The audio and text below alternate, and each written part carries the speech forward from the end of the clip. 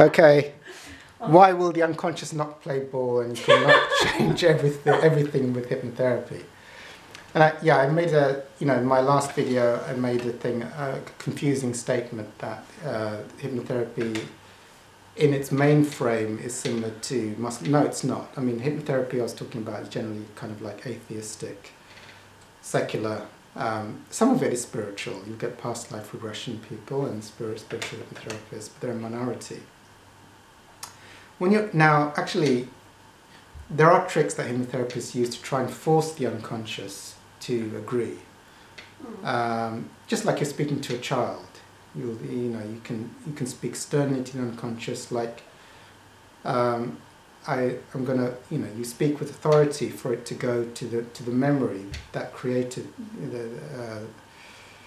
the genesis of that belief system. So whether it picked it up at 3 years old and there was an unforgiveness or a trauma or whatever, and you can do a forgiveness process on it at that time.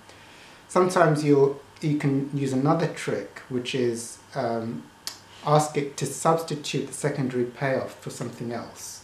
So it'll give up an expression of one belief system to express it in a different way. So instead of cigarettes, you're going to drink water. Is that acceptable to the unconscious to switch? I'm going to now explain to the unconscious mind that cigarette smoking, which you thought when you were 14 years old was good for you, because it allowed you to have more friends. But now, speaking to the unconscious, you now realise this is harmful to you at the age of 65 years old. Will the unconscious be able to substitute the behaviour of cigarette smoking for drinking water? Yes or no? And if it says yes, then it will just switch it to drinking water instead of smoking cigarettes. Now, sometimes, or you can try and reason with the unconscious. If it still doesn't allow you to do something, you can give it reasons why. So and hypnotherapists will try and persuade the unconscious to delete a belief system or change it, or re-educate it, or take it back to the memory whereby some trauma happened, and do a forgiveness process and delete the negative emotions surrounded with that, and so it can now let go of a belief system or behaviour that happened due to some kind of negative incident. Sometimes you can ask the unconscious why it's doing something or holding a belief system, or why it will not let it go. And the hypnotherapists have a bag of tricks to get that information out. But I think, I had this thing of, now, probably in some places they may even teach you that you've got so many tricks that you can always win. But I don't really believe you always have enough tricks that you can always win. Or you might win at a cost when dealing with the unconscious. Because, why? Because,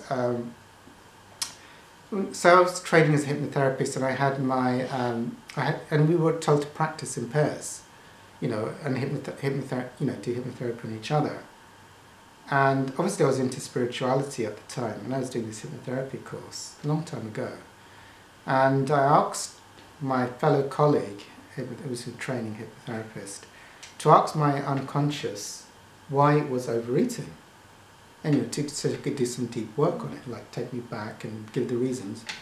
And she took me into hypnosis, and she asked my unconscious, "Why are you doing this?" And it refused to answer her. And I knew that if I got the answer, it would let it go. But it refused to answer. And then you have all the tricks to force the unconscious to change. And she wasn't able for me to release that information. And I was like, consciously I wanted the information to be released from my unconscious, and then for her to use the bag of tricks to take away the addiction. But it was like, it wasn't coming out of me. And you've got a hypnotherapy, you've got a bag of tricks. I actually believe now, doing much more spiritual work, is that,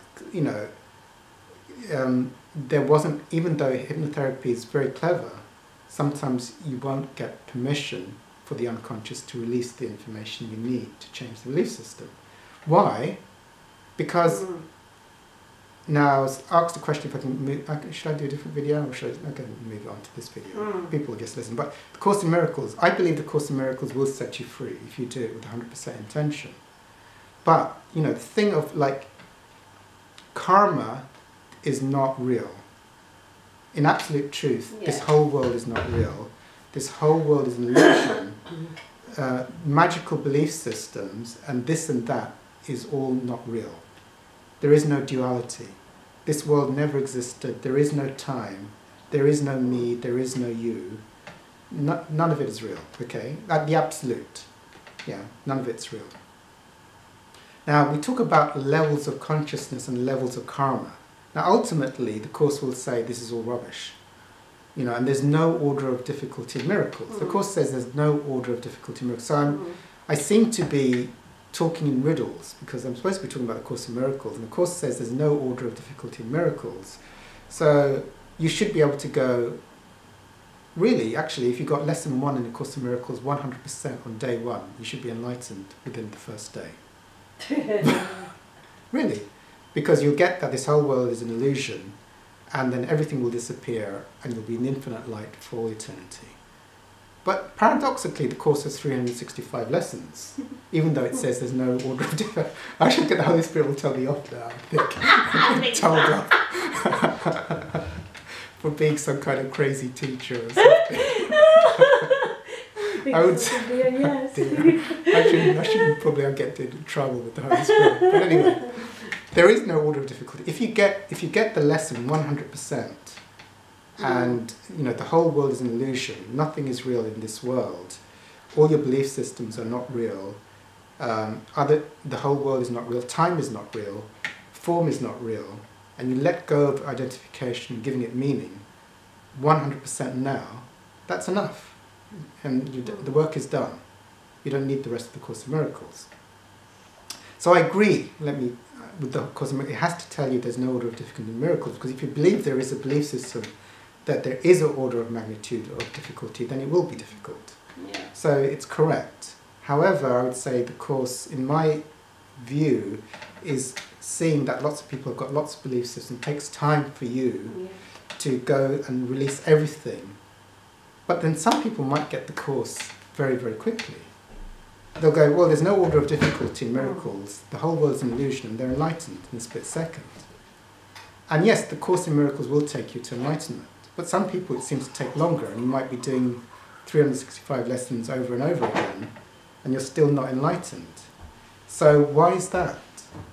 Well, even though in truth everything I'm talking about is rubbish, because there is no world, but to the and there is no order of difficulty in miracles is a very high lesson, because if you have doubt, you can't clear your negative belief systems. But just for explanation purposes, within the world, you could say that karma exists within the illusion. And so, which is why some students take longer to become enlightened than other students. But even though the Course would say, like, forget everything I've just said and just say it's all not real, and you're free immediately. I don't know if that makes sense. So what you can't see is the level. Karma is like how heavy the belief systems are. You know, because why is it that one student who believes in the world very lightly, you know, will just read the Course and then become enlightened, you know, within a day? Another student is reading, there's no order of difficulty in miracles, and this whole world is not real, and yet they're seeming to have to do a lot of work on the Course. And now, even though the Course says everything I'm saying is not real, because it can be done now, in 1 second, you just need absolute faith, and to be able to let go of all your belief systems. But generally, you could say that different students have different levels of karma, or different levels of belief systems, which are conflicting with application of the Course lessons. And you know, like some of the lessons I'd say are much more advanced. You know, like God is the love in which I forgive. There's a me and there's a God. I'm speaking to God to call on God's love to forgive you. And then later on, it's saying, well, when you realize the truth, there was nothing ever to forgive. So that's like, it's speaking to you. It's almost like, I don't know what the Holy Spirit will tell me on this. It's almost like the Course acknowledges that you know, some students won't get it on day 1. And so they will have to go through the lessons, and some students will probably get it by lesson, I don't know, 340, where they'll resonate as truth, that there's nothing to forgive in their experience. So even though the Course says there is no karma and it's all not real, on some levels, maybe it does acknowledge that some students won't get it straight away, which I'd call the level of heaviness of the karma or their belief systems. But you don't need to know about karma and belief systems. You just do the course and that will work. It's just another way of explaining phenomena.